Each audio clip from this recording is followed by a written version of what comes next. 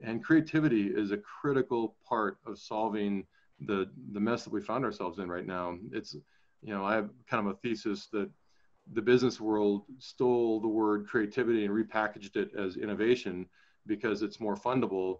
And yet, as all these different music classes and arts classes are being cut, like we're going to like lose creativity. And if we lose creativity, there's no more new ideas. We're stuck with everything that's already in a textbook, and there's no more progress. There's no more solving of the problems that we've found ourselves in, which requires creative thinking.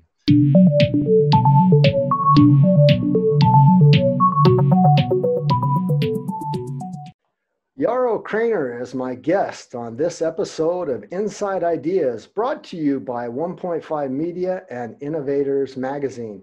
Yarrow is the founder of Hatch and H360.ai, is an Aspen Institute Fellow, RSA Fellow, and named 2015 Top 100 Creatives in the United States by Origins.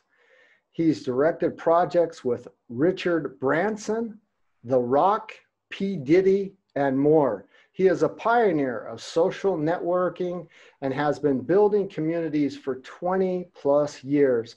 In 1999, Yarrow created an online network, the Hero Project, which grew to 1.5 million users and was acquired by Fox. In 2004, Yarrow founded Hatch, connecting global influencers to accelerate solutions for the UN Sustainable Development Goals. In 2016, Yarrow founded H360.ai, a machine learning impact collaboration platform. H360 connects people to resources and unlocks the potential of communities and organizations, powering a network of networks. Yarrow is featured in the book Talent for Humanity, was honored with the Audfest Impact Award in 2019, and has led think tanks with Intel, Hasbro, Ernst Young, NASA, spoken at TEDx, Vivatech, EarthX, Day One, and Business Innovation Factory Summit. I could go on and on because he's been at it for a long time. He has a long list of accolades and accreditations. I would like to tickle the surface just a little bit more before we jump into our conversation about some information that I have on Hatch and to maybe understand more what this beautiful thing is that he's created. Hatch is a nonprofit ecosystem that consists of 2 annual summits, year-round mentorship programs, and a global network that connects to accelerate solutions for positive impact. They just finished one of their 24th cohorts. Hatch is not a place of ideas. It's a chemistry set of diverse individuals, industries, and expertise, collaborators who cross-pollinate to accelerate solutions for positive impact and hatch a better world, a better earth. The hope is that 150 curated guests will impact the lives of 100 million people around the world.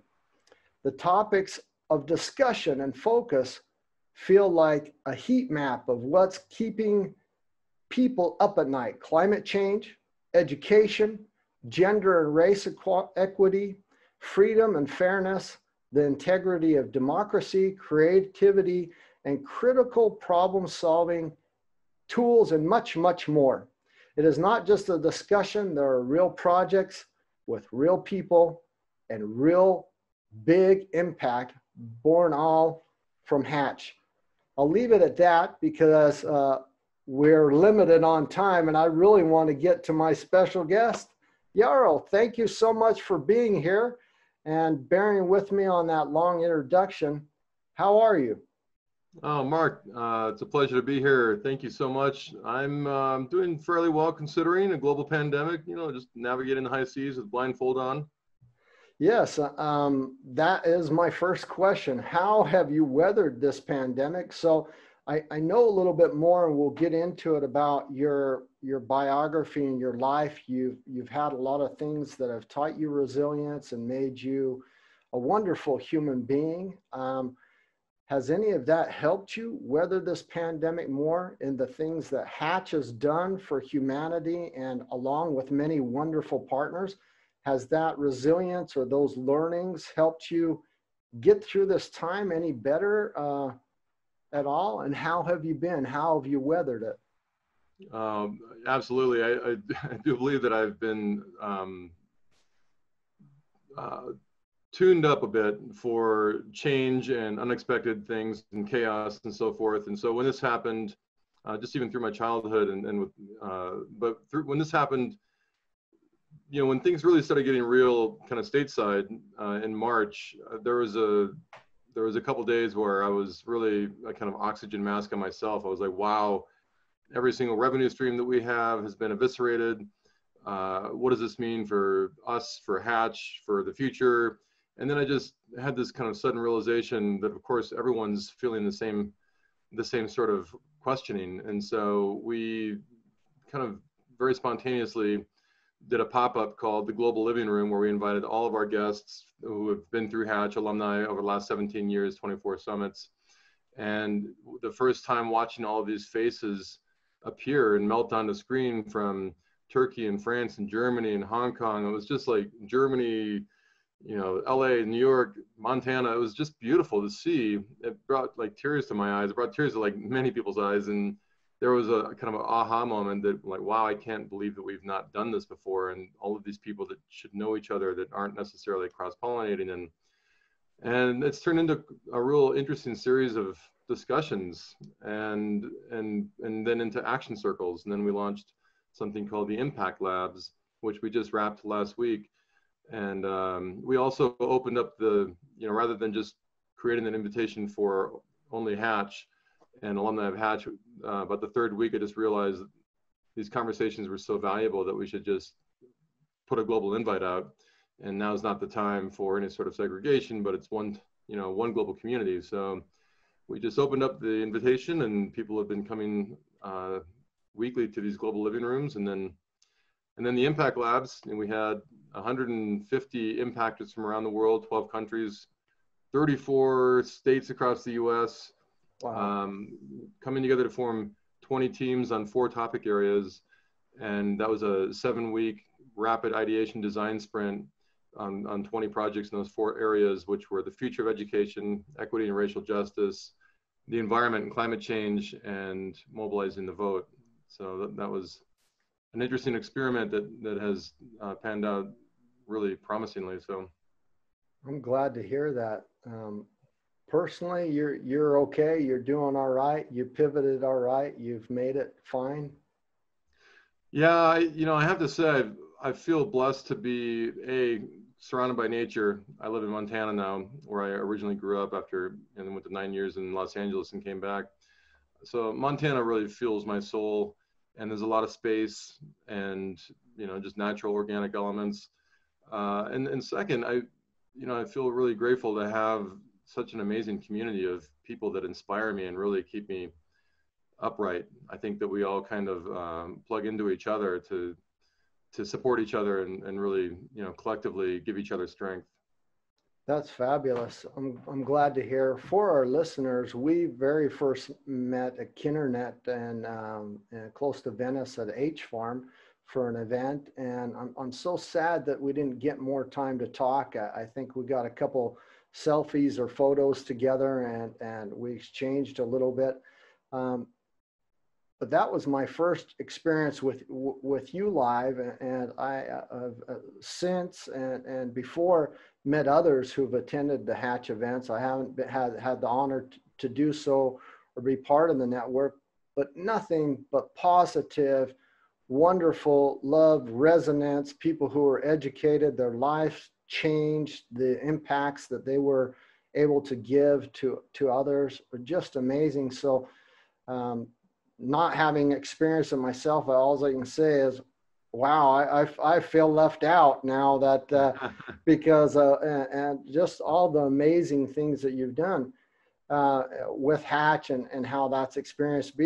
But it was, and it is, a physical event until this global living room. And so that lockdown, that process, I could tell, can be obviously something of devastation. That, you know, how do we keep this this community together, and how do we grow that if we can't come together? And so there's that is something that's very difficult, because what I've also kind of gleaned out of all the information and the comments from other friends that mutually know each other is that there's always this connection to nature.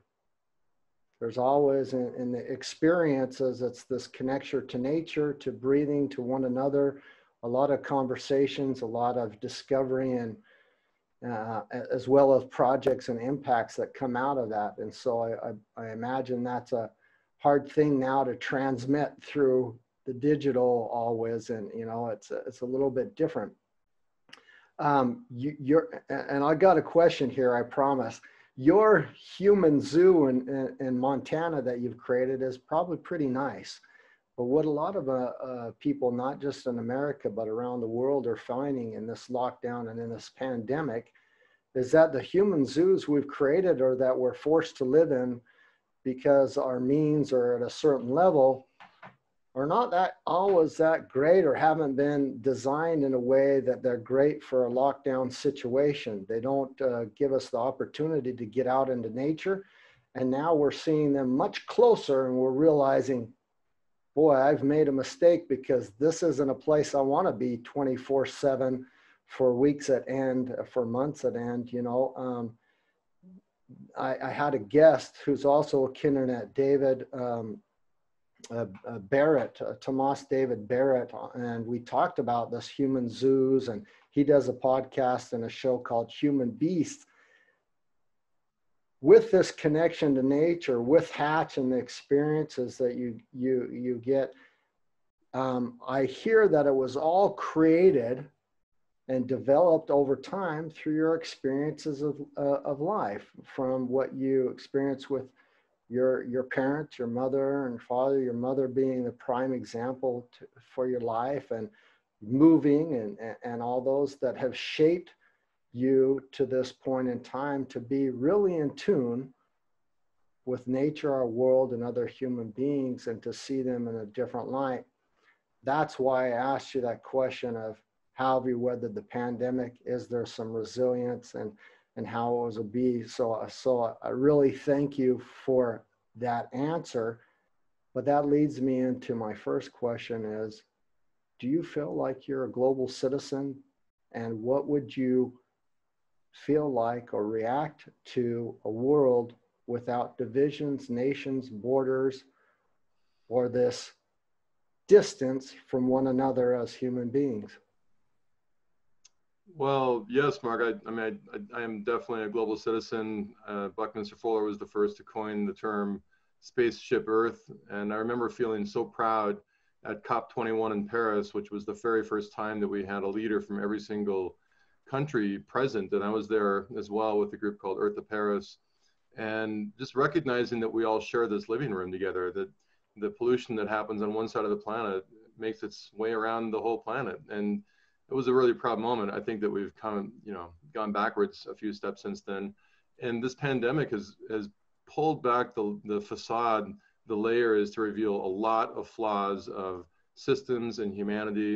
And, I on one hand, I feel grateful to be in Montana. And on the other hand, I feel heartsick about so many people that are going through such hardship right now. And we're seeing a huge influx of people that are coming from San Francisco, New York, Los Angeles, and cities to inquire about, coming to Montana permanently and moving to places like Idaho and Wyoming. Like, they're looking for more space, and there's a real kind of silver lining in that people are kind of aligning themselves with the integrity of this living system that we're a part of, as opposed to just thinking of it as such an extraction. People are starting to really rethink how we can integrate and complement these, Mother Earth and these living systems. a world with borders and walls would make me very sad, and it's already happening in some places clearly. But you know, we're one species, one human race, and my optimistic, hopeful side thinks that we may get there one day, but it's going to take a lot of work. It is. Can you maybe give me some insights or some things that you're working on or that are emerging or evolving that not just the Sustainable Development Goals and the Paris Agreement, but that you're kind of hashing out with Hatch or many of your other projects that are kind of working towards not only achieving the 2030 agenda, the Sustainable Development Goals, but also this global citizenry, this one that where this current civilization framework that we have is really not working for us all over the world. It's dividing us, create a lot of different problems, but we don't want to go into all those. We want to be optimistic, but maybe some things that we could be hopeful coming from your great track record of projects and events and things that you've been involved in with super fabulous people. Well, the Impact Labs is a real, I mean, post-COVID, I should say, because we do a lot of these things in person normally, and you know, there will never be anything that can fully substitute, you know, being face-to-face and being able to read people's body language and feel the energy as we're having conversations. But virtually, like the attempt that we're moving on right now is that first iteration of the Impact Labs and the Global Living Rooms. But the Impact Lab specifically because it's co-creating with diverse teams from different cultures and countries and so forth. And that framework now is something that we're looking at applying to a lot of different applications. For instance, we're working with a series of schools. There's a school in Los Angeles that we're going to use remote learning Impact Labs. It's called the Global Classroom. We have one school in Los Angeles that's almost 100% Latinx, and then we have another school that we're working with that's almost 100% African American in Chicago, and another one that's almost 100% white in Montana. And we're now trying to weave some schools together on the East Coast as well: Atlanta, New York, Philadelphia, Maine. And so I can imagine these kids, helping them, like, building teams of diversity, expanding their worldview beyond the immediate cultures around them to co-create these solutions that can impact their backyards. And that's a really beautiful vision, and we're working hard to kind of manifest that. But we're also working to, John Hagel, who's a member of the Hatch community, who's a longtime mentor, mentored tons of Silicon Valley CEOs and currently still does. Deloitte gave him his own center of research called the Center for the Edge. And I called John toward the beginning of this, and we had several conversations. And I was like, John, are the CEOs of these big companies, are they calling you and asking for advice? He's like, yes, they are. I'm like, well, what are they asking? And well, they ask how to get back to normal as fast as possible. I'm like, what do you tell them? He's like, not to get back to normal, because that was broken and it wasn't working, and that was our opportunity, right? And so, like, well, how do you transform institutions? Like, well, you don't. Like, you transform the leaders within those institutions. Like, well, how do you do that? It's like, well, through opportunity-based narratives. I'm like, so you're saying that right now is one of the most important times in history for storytellers?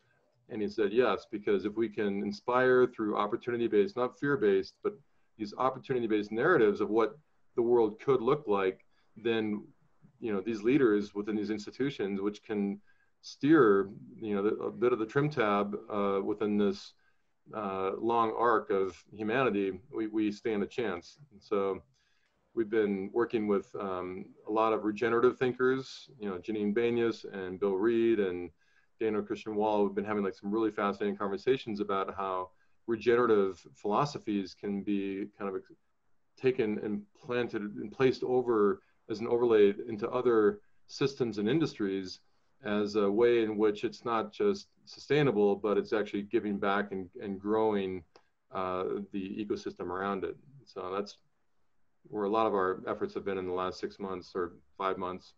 That's beautiful. John Hagel's also Kinternet groupie, I guess. I don't know what the Kinternetter And so I know him from there in Singularity University as well, but he's a fabulous, great person. And so that's nice to hear. And I know you're working on a bunch of other things. I totally agree with you and with what he says as well.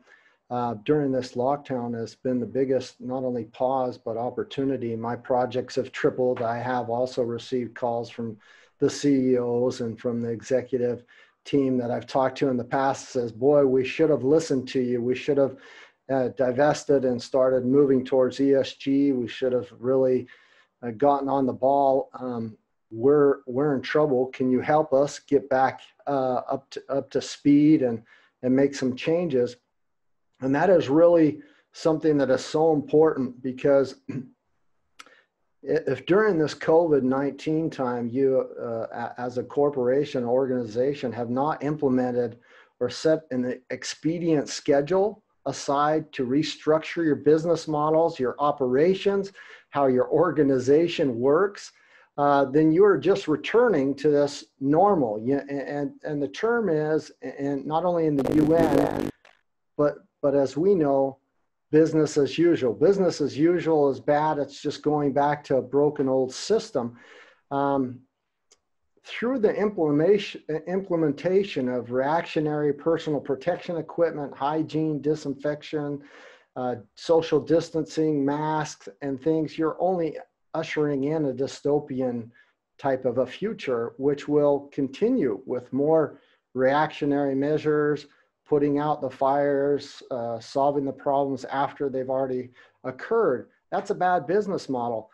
And eventually organizations, and I hate to be dramatic or put it out there, you know, what's the next step after masks? It'll be a gas mask, an oxygen mask, a spacesuit, in order to do people's jobs and work as an organization as they actually watch these organizations crumble in front of them, because those are just Band-Aid measures and don't actually solve the root of the problem, which is so important.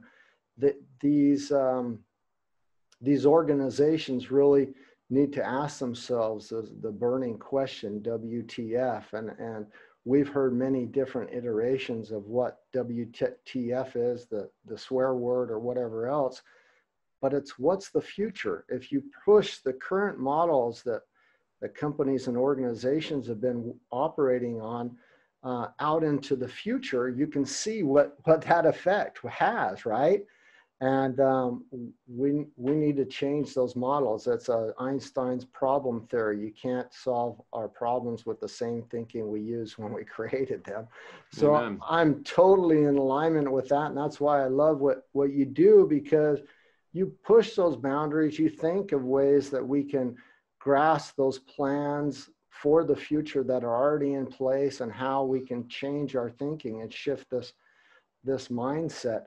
I want to back up a little bit, because it's important that our listeners kind of get a little bit more history about what shaped you to this place. And you and I have some similar experiences that were both strongly influenced from our mother, female figure in our life that for me taught me languages, showed me the world, travel, and made me a global citizen from birth, and taught me resilience and many things. I believe you had a similar experience that also shaped how your views and your creativity and many things up to this point. If you don't mind, I'd love to hear, and our listeners would love to hear a little bit of that story, because I think it's also part of the philosophies and the why and the mission that's gone into Hatch, and how you act and treat other people. Certainly. Well, yeah, I mean, my mother was definitely the first example of a superhero that I remember.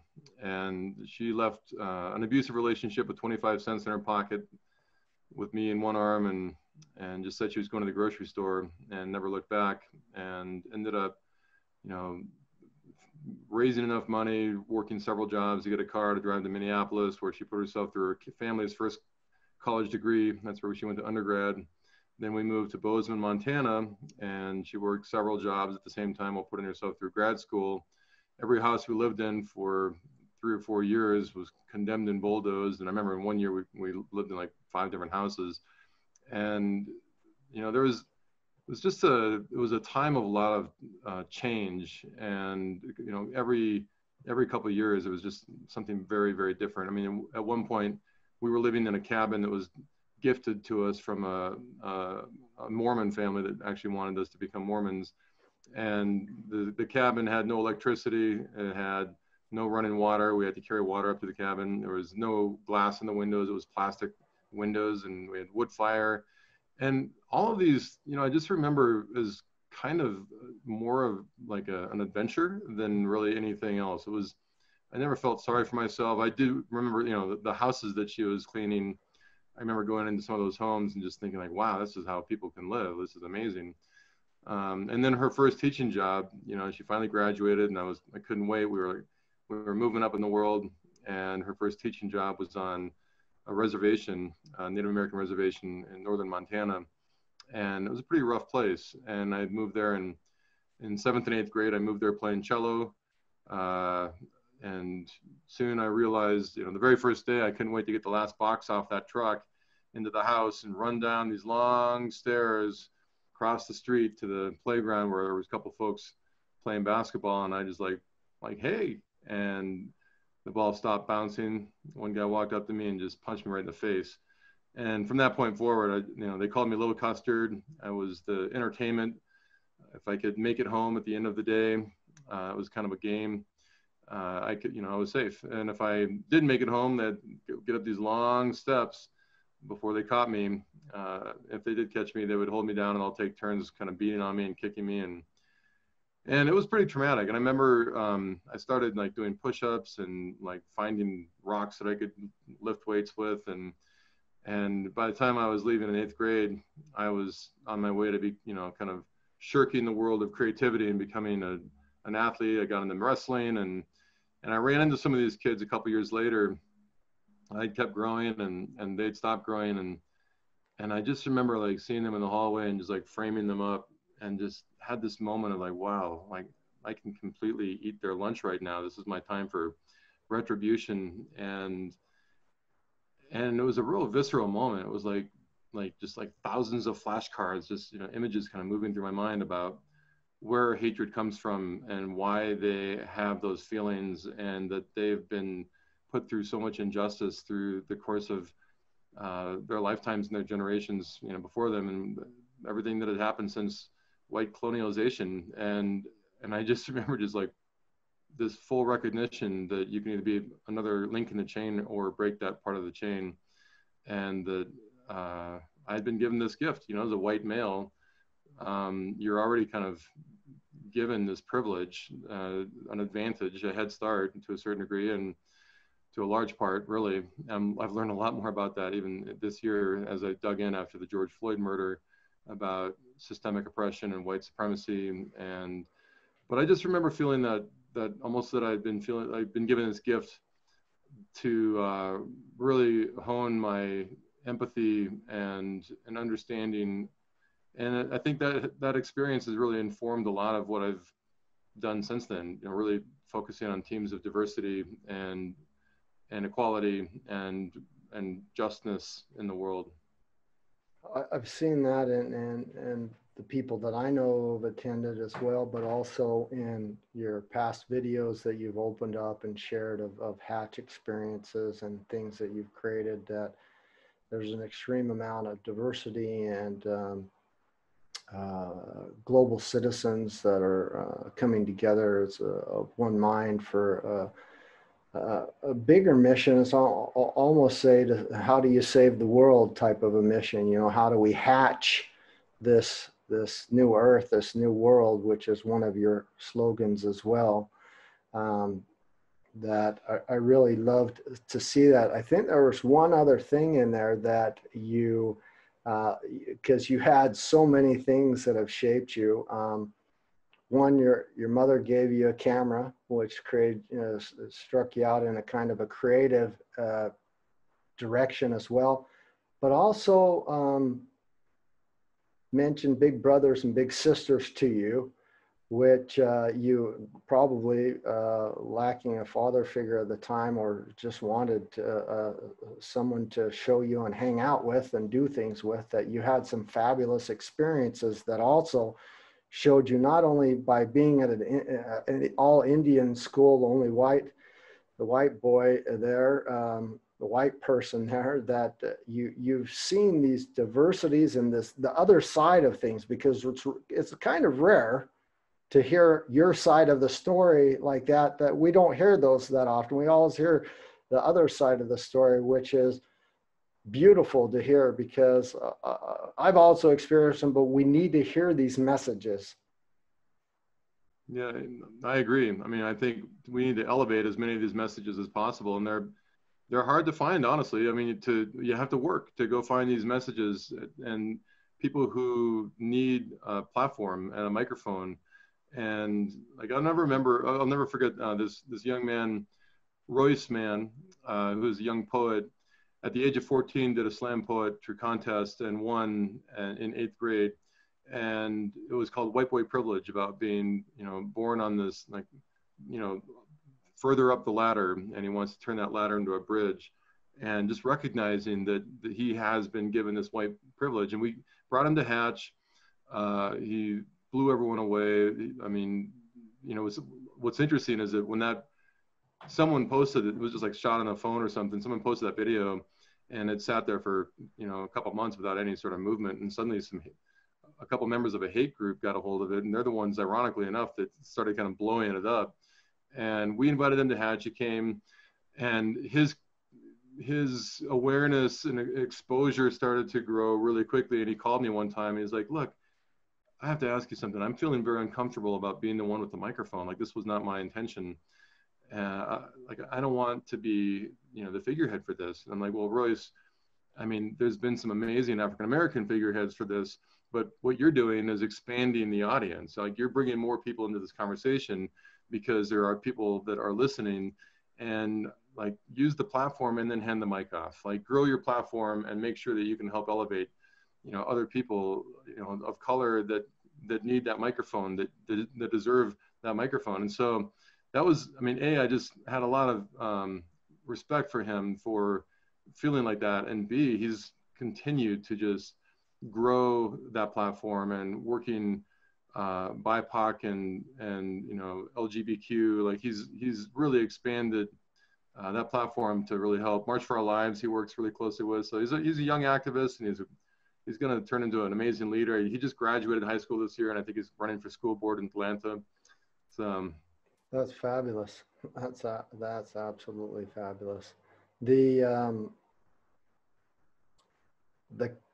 The camera probably wasn't the direct transition into that, but it was probably the spark that got creativity and some skills and interest in that direction. But you kind of evolved into a photographer, and then video, audio direction. Can you tell us a little bit about that story? And it's done some amazing things. Like we said, P. Diddy and Virgin and many others. Give us a little teaser, a little experience on that journey, and how that evolved and progressed, and how you've nicely combined it with your work at Hatch and other things to kind of make it a movement of positivity. Certainly.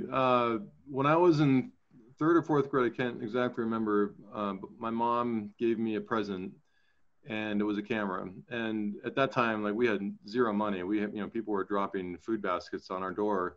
And so I was really touched by the fact that it looked expensive, and I don't really know if it was or not, but the camera changed my life.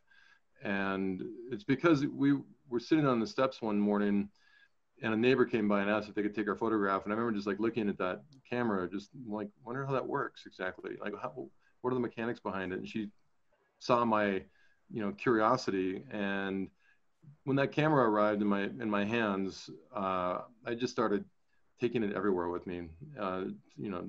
Shots of the school walking cross guard, and just the shortcuts to where she would go to school and so forth. I spent a lot of time by myself and roaming around with that camera, and it became a vessel for imagination and really trying to, like seeing things that other people don't necessarily see if they're not stopping to really look at, I do this a lot because like now I do it not just with my hand, but just like zoom in on stuff. If you kind of like, you can dissect the world around you into small pieces, and all these little details exist, and it's fascinating. I've been carrying a camera my whole life ever since, and it was my goal, my dream, to become a filmmaker. I went to film school. Actually, that's not entirely true. It was my goal to become a filmmaker until I wanted to, my mom became an art teacher, and then I wanted to do everything opposite of creativity.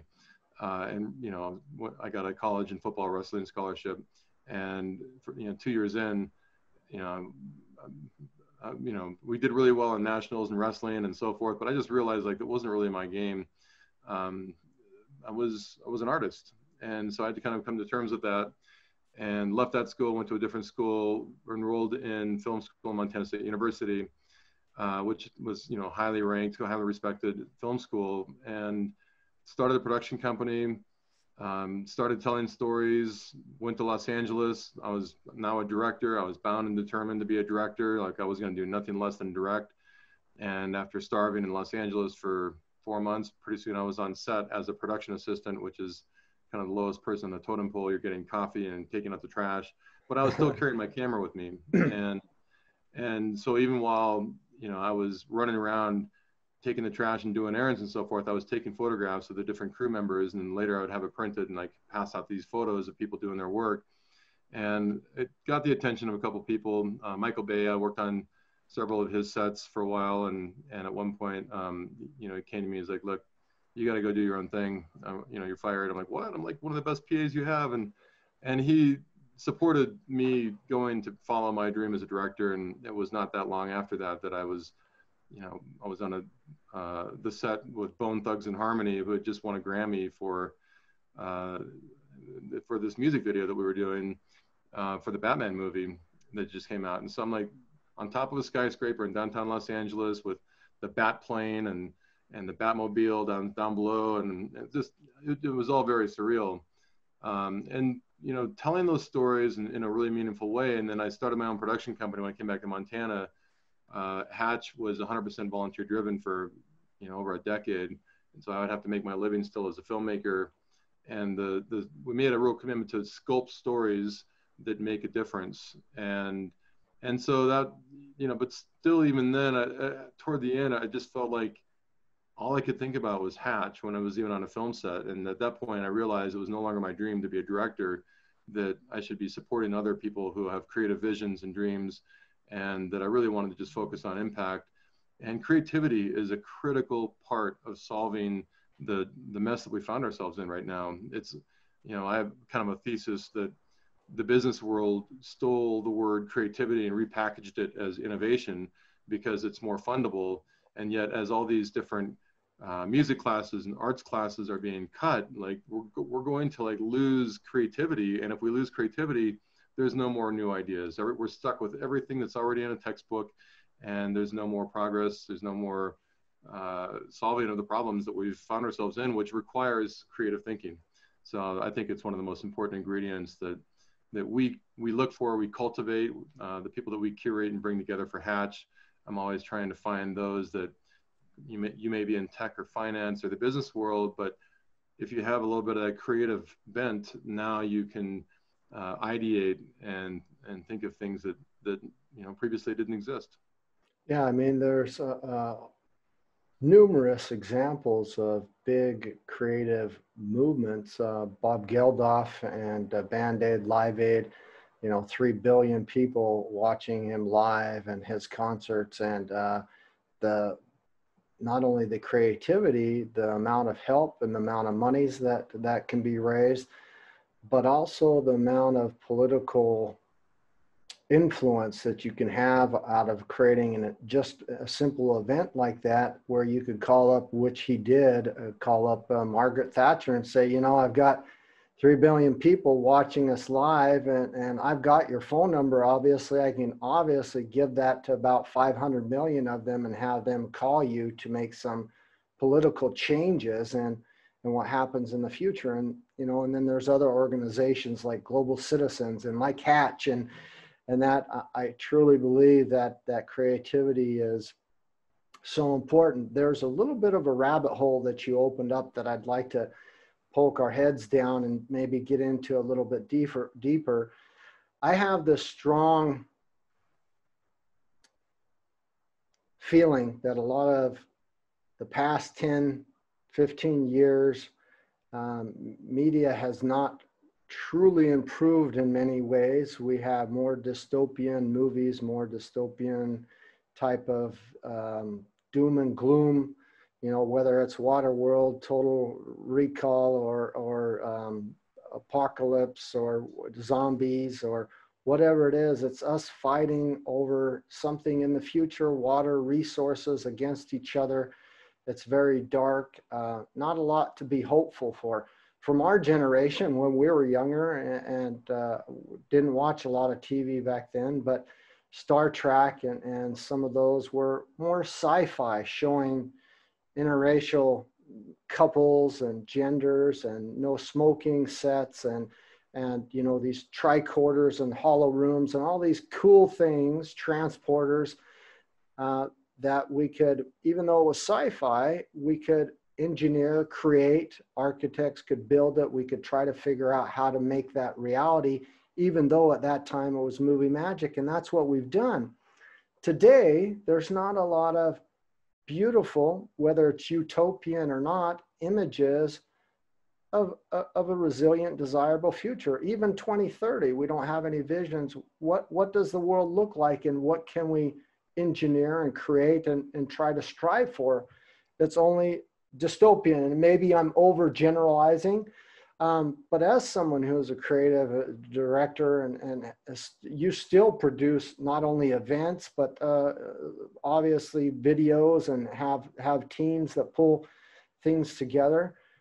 Do you think if we had some TV series, some media out there that was like really showing us a beautiful vision of what it would be like if we reached the Paris Agreement and all the Sustainable Development Goals, and what that future would look like, would feel like, and we could see it a little bit, that we would maybe work harder to try to reach it, to engineer for it?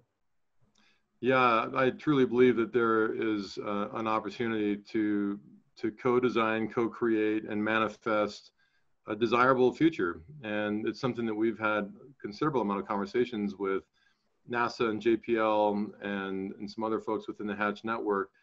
There's a good friend of mine who's part of the Hatch network named Marc Buckley, and he used to work in Hollywood with James Cameron and on Avatar and X-Men and Superman, and like envisioning as an illustrator, like a really beautifully, like he's an amazing artist, but always envisioning these futures. And after over time, they're all dystopian, and it started kind of wearing on him, and he decided to shift gears, partially inspired by his coming to Hatch, and put those creative or creative talents to use in manifesting a more desirable future. He started a company called EcoGo, which is a transparency engine that helps you identify which products that you can buy in the marketplace do the least amount of harm to the planet and people, but also help inform companies to improve their EQ score to supply chain all the way to delivery to market. And recently we had, what's interesting is when Star Trek was such a beautiful vision.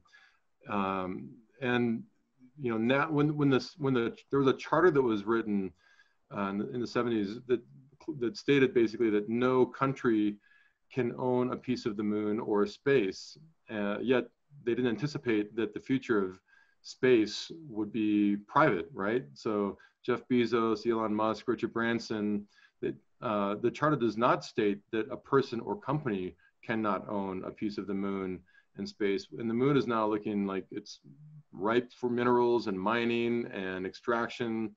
And so I was invited to this roundtable at NASA to really think about, if you could start from scratch, like what is the manifesto for humanity if you're kind of building from the ground up, like really an opportunity to restructure the thinking around a lot of different ways in which our humanity is kind of flawed right now. Where do we build it into a more desirable future? And I think that you know Harold Neidhart also from Internet, and he has a really great company called Future.io about moonshots for desirable futures.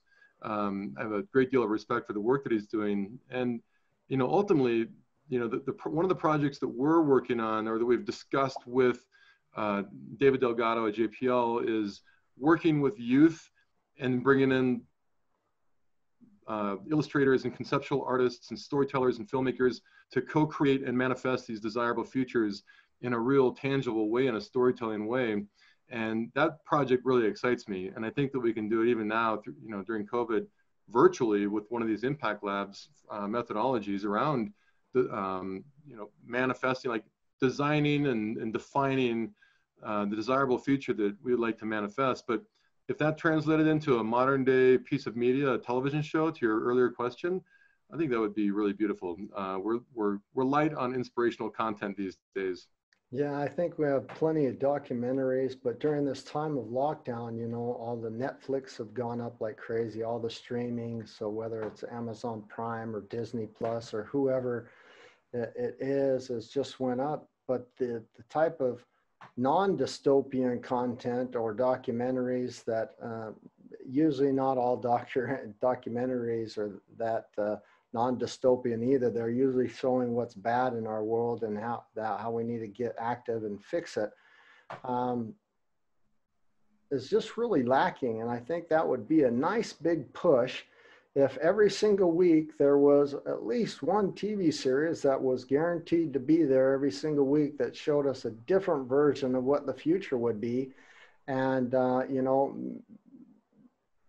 however that is, whether it's electric vehicles and totally renewable and you know, breathable clean air, and we've started living within the planetary boundaries and reconnecting cities with nature more. Also, you know, you and I are probably fans of Carl Sagan and some of his wise words, and not just the pale blue dot, but about cities and the future. We humans are capable of extraordinary things. It's one of my favorite pieces from Carl Sagan. And you know, I'm sure you're familiar with like Paul Hawken and Amanda Joy Ravenhill's work with Project Drawdown, but I would love to see, you know, these outputs of Project Drawdown on things that we as humans can do on a daily, weekly basis, tethered into a piece of media, so that that piece of media, if it was a series that happened every week, has the call to action and a website that you can go to really like create a really simple roadmap on how you can. I mean, you know, one of my favorite kind of personal mantras is, how do you save the world? Start with where you are. And that doesn't necessarily always just mean your backyard and community. It also means inside. And so human transformation and mindfulness, that matriculates out to your backyard. And if everyone was, you know, hatch a better world, you have to hatch your best self. If we were spending more time in thoughtful, mindful practices, but also really had a roadmap for the youth on how they can impact their backyards, which was one of the, you know, components of the earlier social network that we started from 99 and 2003, you know, gamifying community interaction and impact. Like, I would love to see that come back in play again. I would too. That would be a beautiful thing. I think we've gone down that rabbit hole enough, and let's keep shouting that and try to take part in those. I'm trying to work with a few organizations and groups to pull together a team that maybe could realize some kind of a series or something that gets pushed forward in the future. But I would love to see that. That leads me to my very first hardest question that, you know, I kind of touched upon in the beginning, and it's the burning question, WTF, not what the fuck, but what's the future? And I want to know, what's the future for you, Yarrow? Do you have a vision or a pretty good picture of where we could be? There's a lot of different outcomes, right? I mean, there's a lot of different things that can happen. When I hear WTF, what's the future? I also think of We the Future, and that's a project that we're working on together. You, myself, Laura Stein, kind of leading the helm on that. Laura's an amazing human being that launched and started the TEDx's and the Women's Global March, and and now has BOMA Global. And this idea of bringing together a network of networks as a we to encompass all of the different possibilities for these desirable outcomes in the future. Right now, it's one of the things that I've been really just I've loved seeing in COVID is that I'm part of like several of these network of networks conversations right now with people that are leading their own communities and amazing, kind of impactful organizations, but they're all, a lot of us are coming together and having more collective conversations on how we can link arms and link communities and start to move the needle at a faster pace, which is, honestly why I launched the H360 AI platform. Was it's to power communities and then link them together in a way that they can share a database of impact projects and nonprofits that are doing important work in the world, and then also mobilize employee engagement for large enterprise companies. And the AI and the machine learning match makes people to their projects of interest so that we can really start mobilizing. I mean, imagine just having a central database where you're able to see all of the SDGs, number 3, number 10, number 11, stacking those and seeing where there's redundancies and duplication of efforts, where there's opportunity for collaborations, like, oh, like Mark, you should be working with Harold on this, boom. The AI can just like bring us a queue of those projects that we want to accelerate. So, and then let's see, we the future, what's the future? So recently on the Global Living Room, we had Michelle Thaler, who's this incredible astronomer from NASA, and she's also the Chief Communications Officer for Goddard Space Center. And she's a beautiful storyteller, but an amazing data scientist. NASA just released, like a month and a half ago or so, a data set that was fairly humbling and scary.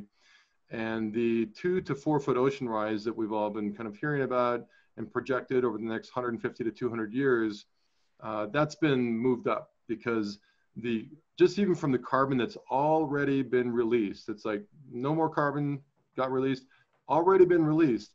This particular data set that NASA released shows that 2 to 4 foot ocean rise will happen within the lifetime of our children before the end of this century. So the next 65 to 75 years, we're going to see 2 to 4 foot ocean rise. And when Michelle shows that map of what's currently inhabited on the planet shrinking with all the coasts and all the islands, like by 25%, billions of people will be displaced and migrate. And suddenly those of us in the US who think about, immigrants and refugees as something that happens somewhere else, we're all going to become impacted and affected by the billions. And then of course there's going to be resource wars over water and minerals and land and nutrients. And so like there has to be a full court press. Another friend of mine, David McConville, who was worked with he was the president of the Buckminster Fuller Institute for many years. He's a really brilliant scientist. I mean, he moved from Asheville, North Carolina to the Bay Area 5 or 6 years ago. And I flew down to, he loved nature and obviously still loves nature. But I flew down to San Francisco and Oakland, had a beer with him, asked him why he moved. And he flipped over this napkin, he drew these 6 lines. He's like, if this isn't reversed, not just like mitigated, but reversed in the next 18 to 19 years, we've passed the point of no return. And I'm like, did you say 80 to 90 years? Like, no, 18 to 19 years. I moved here to accelerate my work because here is a place where work can get accelerated. And I was like, holy shit, 8 to 9 years. And that was like 6 or 7 years ago. And so on the plane ride home, I'm, wondering to myself, am I being selfish by being tucked away up here in Montana? Should I like re-engage into an urban community again? Should I go back to Los Angeles or San Francisco to help, take lunch meetings every single day? And I really considered it. I actually made my mind up to move back, and then started thinking about how focused I am when I'm in nature. And like I can go to a city and see a bunch of the people that are in my communities and tribes and do lots of meetings, and then get back on a plane and come back and just be very centered in Montana. But what's interesting, like it's an all hands on deck moment in time in this race between consciousness and catastrophe. If we don't start to elevate these regenerative philosophies and implement those into multiple domains and business practices, we are going to lose out on our opportunity for these more desirable outcomes. That's absolutely certain, and so true. This year, this decade of action was a release of many different data sets, not just from NASA, that are disheartening. You've probably heard it before that by 2050, there'll be more plastic in the oceans than fish. That's been moved up to 2040. So what humanity is really missing the boat on is understanding the exponential function. That's something that Singularity University deals with, and Peter Diamandis and many others in our circle who understand really well how the exponential function works.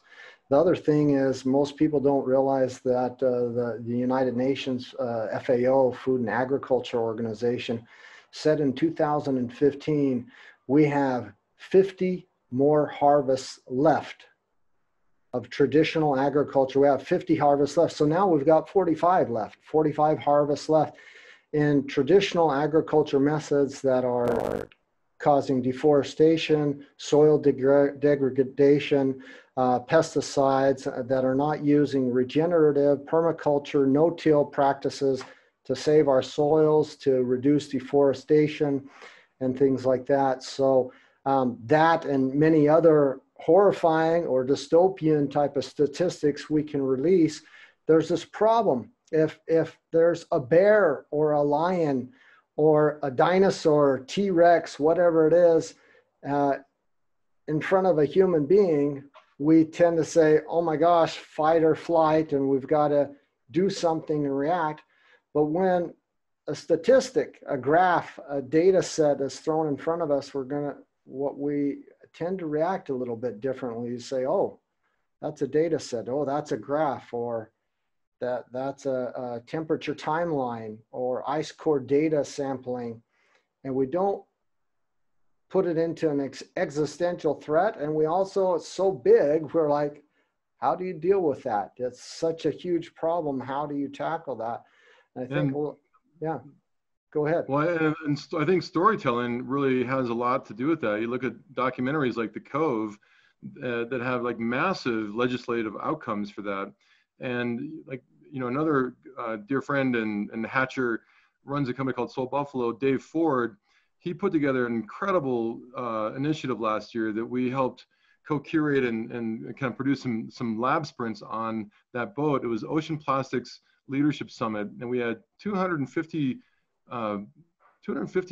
billion of aggregate revenue between, you know, some of the largest creators of plastics in the world, Nestle, Dow, along with some historically adversarial relationships, Greenpeace, Ocean Conservancy, World Wildlife Fund, all on a boat out in the Sargassum Sea at the site of one of the largest plastic gyres in the world. And these like business leaders and NGOs coming together to work on solving ocean plastics, it was humbling to see and transformative, because people that thought they were doing a lot to improve the situation, like, are in tears, like recognizing that we have to like really push the pedal down on the metal. So Dave has created the Ocean Plastics Leadership Network right now that I'm the advisory board for, and there's a really great group of brands that have come on.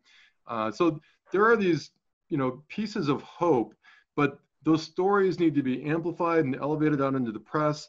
We need, you know, magazines like Fast Company and Forbes and, you know, newspapers like the Wall Street Journal and the Atlantic, like, to really start to elevate these stories of hope, because that creates, like, you know, there's a beautiful Jane Goodall quote, like, you know, thousands of years from now, we'll look back at a species called the human race, you know, very similar to what that species will have evolved into, and just wonder, like, how could we let all of this happen? How could we let all of these other species die and just crumble within the construct of this planet Earth? And yet there's still so much worth fighting for. And if we fall into hopelessness and apathy, we're done. Like, we have to tether into hope, and that's done through, you know, these opportunity-based narratives and inspiring storytelling. So it really is a time to elevate the stories, but the media needs to be able to grab those and help push them out to the rest of the world. I totally am in alignment. We need more of these stories because the more we have them, and it's kind of like you've surrounded yourself with fabulous people with Hatch and try to find not only the diversity, but people who are on a mission to save the world, to make the planet a better place, to leave our home better than we found it, not only for us, but for our future generations, multiple generations. And that kind of ties to two things. One, the golden rule, treat people and planet how you'd like to be treated, but also to leave it better than we found it.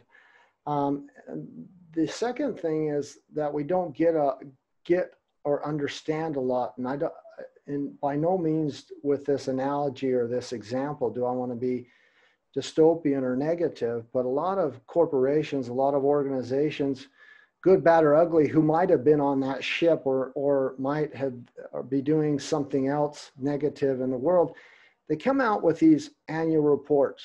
And in those annual reports, they say, this year we're going to go reduce our carbon or greenhouse gas emissions 70%, 80%. By 2030, we're going to go plastic free, no more plastic. They come out with these reports, but what they're telling us, one, is absolutely nothing.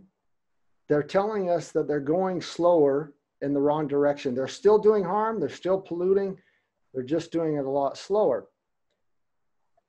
And people say, well, at least they're doing something. They've got to do something. You're being too hard, and any corporation can come back. I agree. Any corporation can come back and do the right thing. The problem that we don't understand, and this is a story that needs to be told in a very positive and uplifting way, is if the entire world were to stop today, absolutely stop, reverse our direction, and go in the right direction, I promise you that poof, all the plastic emissions, all the greenhouse gas emissions, all the pollution that we put into our planet, historical emissions, do not disappear just like that. And so somebody's left for that cleanup. So as a corporation, as an organization, as an NGO, as a consumer, we actually need to go in the positive direction and clean that up. And there are organizations, I can't think of the young gentleman's name, a university student who created these super system for cleaning up our waterways with this boat that Boy and Slap. Yep. Yeah. And so fabulous projects like that and numerous others coming on board every single day, that we have the will and we can hit that exponential function. We just need to get the stories and that positive narrative out there. I know you have to go. We don't have that much time. I've got two more questions for you, and then we'll say goodbye. This is the last hardest question I have for you, and you might have already answered it in one way or the other. It's a little bit of a twist. What does a world that works for absolutely every human being look like for you? What does a world that works for everyone look like for you? Well, that's a beautiful question. I mean, the first thing that comes to my mind is that everyone has a seat at the table where these discussions are happening, where these decisions are being made. I'm on plenty of calls where everyone's, talking about BIPOC, and yet there's no one that's on that call that's of color. And it's like we can't have conversations for other people. They need to be at the table. And so, thankfully, like the Black Lives Matter movement that's happening right now across the US is retooling some of the boardrooms and some of the company leadership. And so we're moving in the right direction. But I mean, the first thing is like everyone needs to sit at the table. How can we solve for the migration and displacement of, the indigenous islanders in the Pacific because of, this 2 to 4 foot ocean rise and climate change, if we're not having those discussions with those people at the table as well? It's like, and second, I mean, this can start to, in our conversation with Janine Banyas from the Biomimicry Institute, she references, any problem that we're looking for a solution for can be found in nature. And nature is very much a collaborative mycelial behavioral system. It's like one living system, and we are a part of that system. And unfortunately, we treat that system as if we are the kind of owners or rightful extractors of that system, but we're not. And every once in a while, we're slapped down and humbled by nature just through its mighty voice and these like major storms, now a global pandemic. We're being given these reminders that are not that subtle, but some people choose not to read into those as real reminders that we're not in balance with nature right now. So, I think the second part would be that we are in balance with nature, this one living system, and that we treat each other as nature does, in a form of collaboration and mycelium. Like the mycelial network is just so fascinating. We have, thousands of miles of forests that are connected by one underground mushroom fungi. And if there's a sick tree in the forest, like other trees are sending it nutrients, and they're receiving it back. They're exchanging wisdom and intelligence through these neural networks underground. Like there's a lot to be learned from nature. And so that's where I would look. In terms of what that looks like or is how it's designed, I would just really reference nature for that.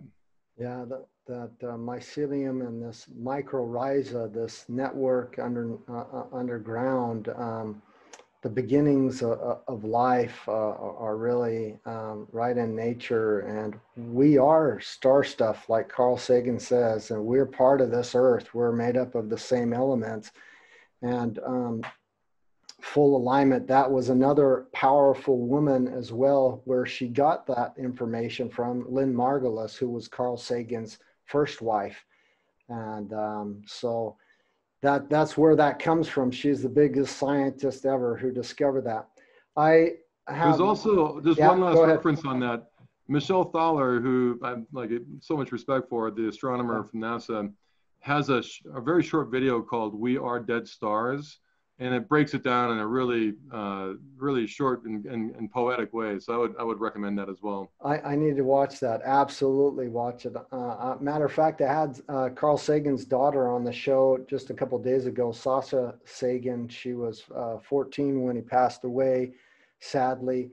But she's also written a book, and I had her on the show. So I really believe that our world would draw down, as Paul Hawkins says, if we had more empowered women and girls with their great wisdom, their great knowledge, and to depart that to humanity and the stories that we've been talking, these narratives that need to come out, that people need to know these fabulous women existed and what they brought to our world, and an understanding of how we can better become part of a symbiotic earth, which is essentially what you're saying. My last question is more not a question. I would, Mark, yeah. Before we move on from that, I just want to point out there was a study that came out recently about how the different countries responded to COVID, and those countries that were led by women had the most thoughtful responses and the most successful outcomes. And I can't wait until our country is led by a woman. I mean, we definitely need more feminine energy in boardrooms and places of leadership across the planet.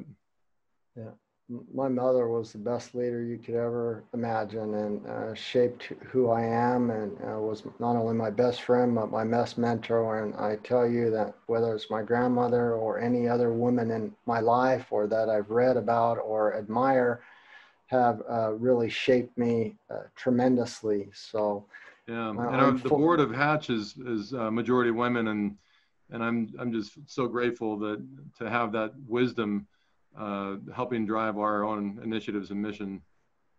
My last ask for you is actually, I would like to see if you could give a sustainable takeaway, a tool, a tip, something of empowerment that would help the innovators, the entrepreneurs, the creatives that are listening to make their life better, to feel more empowered, something that they could put into their toolbox, or quote or wisdom that would say, wow, I need to go to to hatch, or that word of wisdom that he gave for me for free is something that has really helped me move forward, or I've had that aha moment now because of it. Well, it kind of makes me think of the core tenets of Hatch. We have the tenets of the culture of Hatch, and one is to be for each other, to really by default be for each other, to listen deeply and authentically, to offer full heart, to offer full praise. So, you know, people not often enough, I think there's a fairly competitive atmosphere in the world, and to just really offer generous praise and support for people makes a huge difference. And just to ask how you can be of service. So all of those things, and keep commitments, you know, accountability. One of the things we say at Hatch is you're going to get excited, you're going to get inspired, you're going to start saying, I can help you with this, this, and this. But when you start to think about your bandwidth on Monday and what you're actually capable of following through on, if you can only make 2 promises that you can keep, then save them up, make them count, and keep your commitments. But I think more to your question, you know, Drawdown has some great ways in which you can make a difference on kind of a sustainable planet. And then really, you know, looking in your own backyard. I mean, I think if we all looked within our own communities and how we can engage in our own communities, and then, you know, one of the flaws that was revealed during this global pandemic is just how broken kind of a centralized governmental system is. If it were hyper-localized and distributed, and everyone was able to really just kind of respond within their own communities, and like old, you know, like the old times, you know, just villages of people that would, you know, work on each other's gardens with each other and become more sustainable together in these many microcosms.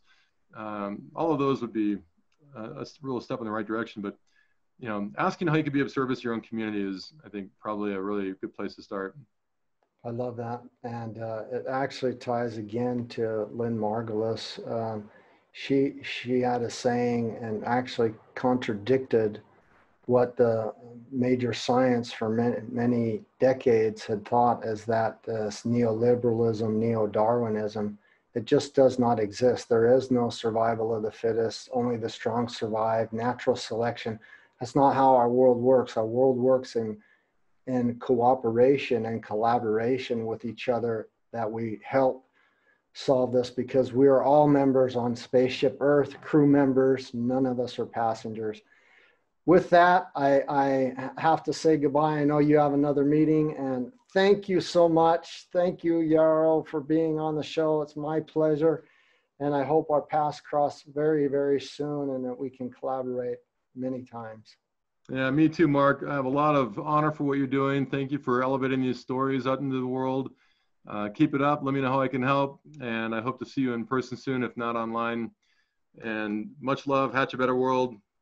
Talk soon. Well, you bet. We'll be on a couple projects together for sure. So we'll see each other soon. Take care. Bye-bye. Boom. Bye, brother.